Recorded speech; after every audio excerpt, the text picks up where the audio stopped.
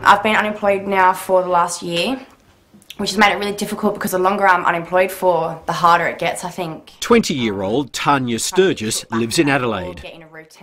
Like an increasing number of young Australians, her working life has been a string of casual and part-time jobs. So I've worked in tappers bars, I've worked in retail, I've worked in chemists, I've done chicken shops, bakeries, sandwich making. I started off at Coles as a checkout person and I really enjoyed it, but I think I want more of a career now that I'm getting a lot older, so I want to get into something where it's going to be long term, not short term. That's where it's difficult because I want full-time work, not casual.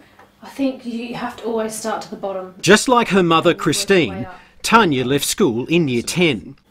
Christine, you finished school in year 10, like Tanya, but it wasn't hard for you to find an opportunity.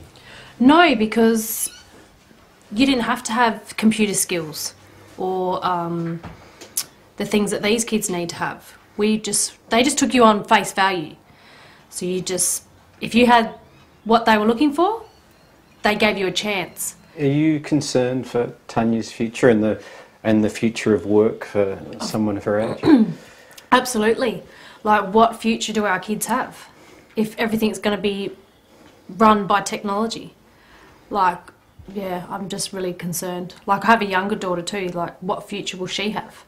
If Tanya can't get back into the workforce, what future do our rest of our children have? South Australia has been hit hard by the decline in manufacturing and has the highest unemployment in the country. Hi Tanya. Hello, how are you? Good to see you. Good, you too. Come on through. The suburbs around Adelaide are among the worst places for young people looking for work. And how have you been going this week? Good, good. I've been applying for a lot more jobs than usual. And have you found that there's lots of jobs out there for you to apply for? No, not at the moment.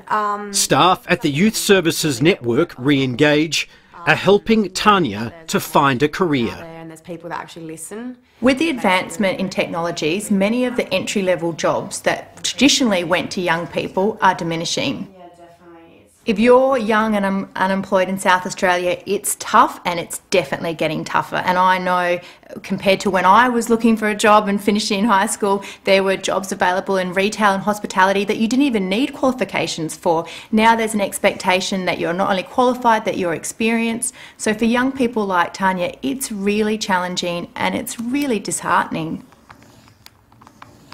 In years gone by, we have expected young people just to be able to leave school and walk into a job and then find their way in a career path. In this modern economy, that's not the case.